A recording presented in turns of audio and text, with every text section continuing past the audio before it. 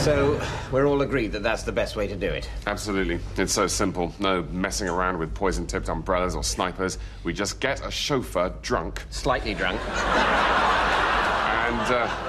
And assume that he'll crash the car. Yeah. As long as we pay for a bunch of motorcycling photographers to harass him, I'm sure that'll happen. And the good news is that only involves swearing another 15 or so people to perpetual silence. Yes. Plus, people always die in car crashes, don't they? Yes, always. And people who drive over the limit always crash. What we're organising here, my friends, is a watertight hit. My only worry is that it'll look so much like a murder that people will suspect.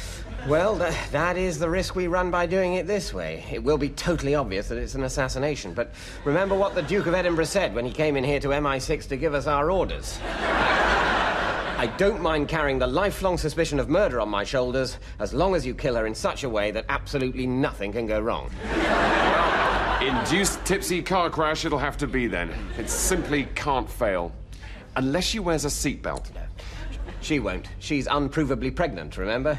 Women recently impregnated by the only man they've ever loved are notoriously slapdash about their personal safety. So, Dart, you're our best troubleshooter. Is there anything that we've missed? I've just got one little niggle.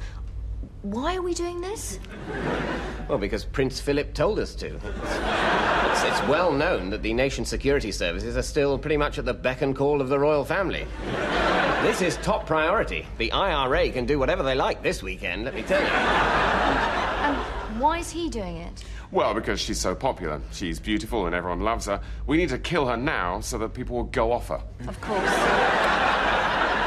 I mean, just think about it. If she's left alive to age as gracefully as one can while bringing up the bastard grandchild of a delusional Egyptian businessman, then the public's just going to love her more and more.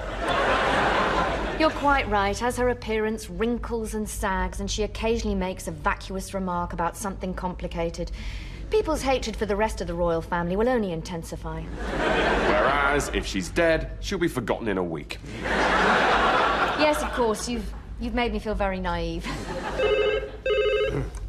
Hello? Oh. Life imitating art, I suppose. Right. Well, thank you. Well, you can stand down, everyone. That all just happened by accident. Well, don't tell Prince Philip. We'll still get our fee.